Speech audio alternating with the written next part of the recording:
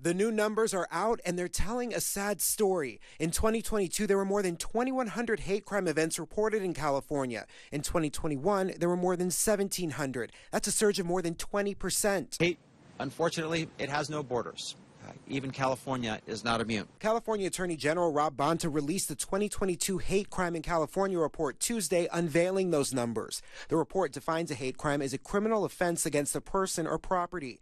It says the crimes are motivated in part or in whole by an offender's bias against race, religion, disability, or sexual orientation. Other motivations include ethnicity, gender, or gender identity. Crimes motivated by sexual orientation increased 29%.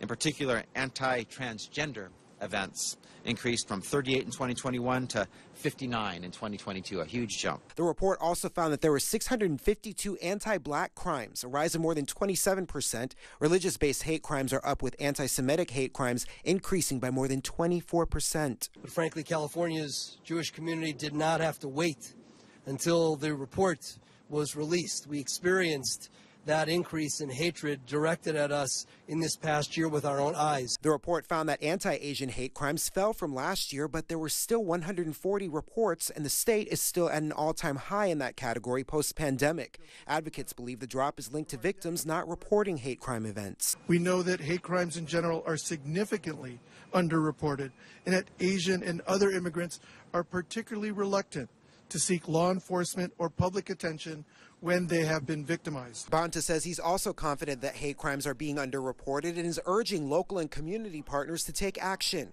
This bulletin was issued to all district attorneys and other law enforcement agencies, summarizing the laws that prohibit hate crimes. Bonta continuing to encourage victims and potential victims of hate crime to report them to local law enforcement or a trusted source. What we don't know about, we can't respond to. Zach Fuentes, ABC 7 News.